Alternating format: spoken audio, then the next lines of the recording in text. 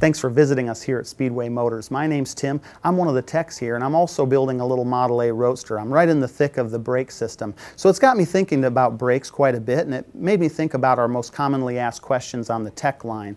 We get a lot of calls about boosted master cylinders. Guys will get these things all together and they'll struggle with either front brakes that are locking up, or they'll have a little bit of play in their pedal. They feel like they have to push their pedal down just a tad bit before they feel like it's really engaging the brake system. It's a really common cause for this, and I can talk to you about that a little bit right now.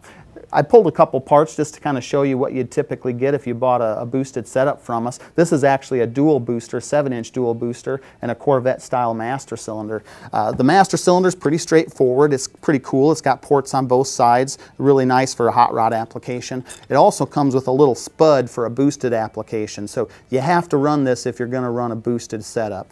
A lot of guys actually forget that, so it's good to know. The most common problem, however, has to do with the booster.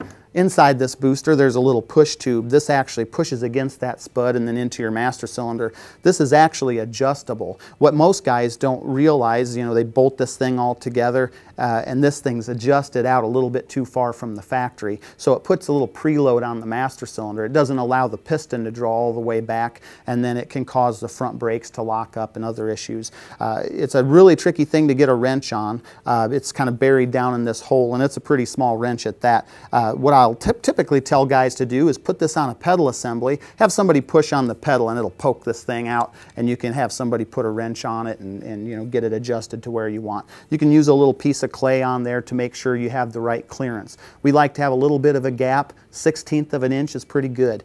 So hopefully that'll help you out. It is a very common call that we get, but if you have any other questions, you know, our tech line is always available to walk you through whatever you run into with brakes. I appreciate you stopping by. Please visit our website, speedwaymotors.com, to check out all of our parts. We got a large assortment for brakes, pedal assemblies, master cylinders. Always glad to be of help to you if you have any questions.